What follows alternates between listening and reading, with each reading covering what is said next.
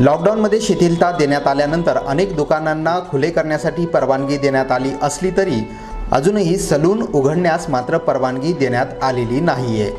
तब्बल 2.5 महिन्यांपासून सलून व्यवसाय बंद असल्याने सलून मालक आणि कारागिरांवर उपासमारीची वेळ आली आहे। असेच एक सलून व्यावसायिक आहेत श्री मंगले। कोरोनाची महामारी आली आणि त्यांच्या कुटुंबावर जणू आभाळच कोसळलं। गेल्या 2.5 महिन्यांपासून त्यांचं छोटेखाली सलूनचं दुकान बंद आहे। सलूनच्या व्यवसायातून 100-500 रुपये कमावून ते आपली 2 मुलं आणि पत्नीचा सांभाळ करायचे, परंतु 2.5 महिन्यांपासून व्यवसाय बंद असल्याने त्यांच्या घरातील सर्व राशन संपलं आहे। दररोजचे 2 वेळचे जेवण कसे करायचे असा प्रश्न आता श्री मंगले यांच्या कुटुंबासमोर उभा टाकलाय।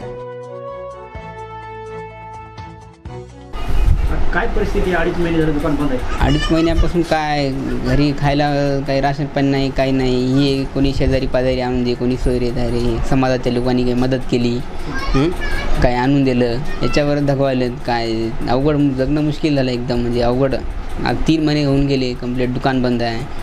पहिले काय 200, 300, 400 रुपये यायचे, त्याच्यावर सगळ्या गोष्टी चालायच्या, भागायच्या। मुलाचं शिक्षण झालं, आमचं घरचं राशन पाणी, सगळ्या गोष्टी, घर किरायाचं आहे, सगळ्या गोष्टी याच्यावरच भागवायच्या। पण आता फारच अवघड, कठीण, बिकट परिस्थिती आली आहे आमच्यावर स्वतःवर। आता लय कठीण झाले। 3 महिने झालं चहाला बिस्किट लेकरांना भेटना गेले, भाडेवाले होते, मालक सुद्धा थांबना गेले।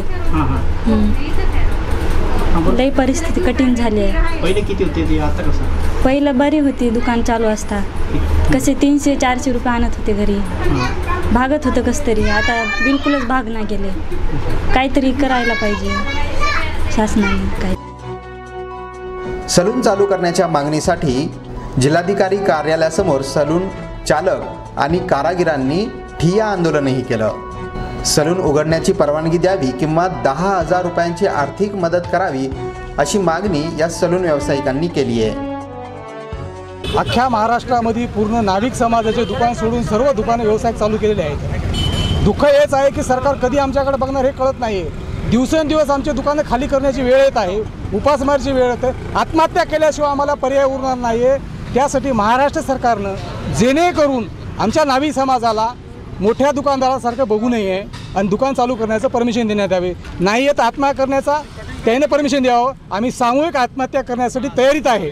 अगर जर मागच्या 5 दिवसामध्ये जर दुकान चालू केलं नाही आहे, सामूहिक आम्ही दुकानासमोर आत्महत्या करण्याच्या तयारीत आहेत। राज्यामध्ये गेले कित्येक दिवस झाले नाविक समाजाचे सलूनचे व्यवसाय बंद आहेत। आज नाविक समाजावर मोठे आर्थिक संकट आले असून त्यांची उपासमार होत आहे। राज्य शासनाला वेळोवेळी निवेदनाच्या माध्यमातून आम्ही आमची अडचणी सांगितले, आमचे प्रश्न राज्य सरकारसमोर मांडले, पण राज्य सरकारकडून तसा काही आमच्यापुढे सकारात्मक निर्णय घेतला नाही राज्य सरकारनं आमच्या बाबतीमध्ये। या आंदोलनाच्या माध्यमातून आमची एकच मागणी आहे की आमचे सलूनचे व्यवसाय चालू करा, आणि जर आमचे सलूनचे व्यवसाय तुम्ही चालू करत नसाल तर प्रति कारागिराला आम्हाला 10,000 रुपये महिना मानधन द्या तुम्ही। कोरोनाच्या पार्श्वभूमीवर काही नियम आणि अटी घालून सलून उघडण्याची परवानगी जिल्हाधिकाऱ्यांनी दिली होती, परंतु 8 दिवसानंतर पुन्हा सलून बंद करण्याचा निर्णय घेण्यात आला। तब्बल 2.5 महिन्यांपासून सलून बंद असल्याने दररोजच्या जगण्याचा बिकट प्रश्न आता सलून व्यावसायिकांसमोर उभा टाकलाय। काही नियमांसह सलून उघडण्यास परवानगी देता येईल का याबाबत प्रशासनाने विचार करण्याची गरज आहे।